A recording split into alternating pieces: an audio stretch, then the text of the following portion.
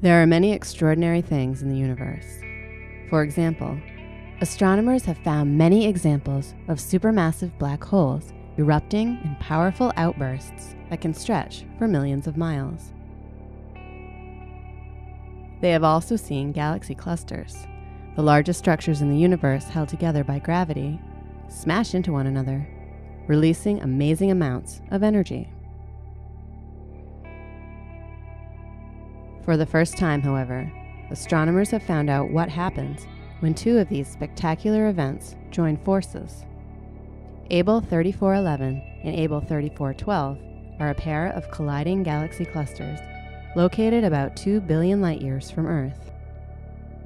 By combining X-rays from Chandra with data from other telescopes, astronomers were able to probe what was really happening in this remarkable system.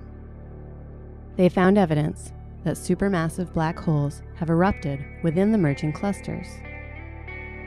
At least one of these black hole eruptions has produced a tightly wound, rotating magnetic funnel, which in turn has created a jet of high speed and energetic particles.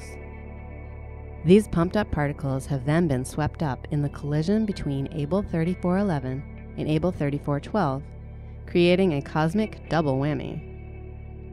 The result of all of this? The creation of a stupendous particle accelerator that produces energies far above anything that could ever be created here on Earth.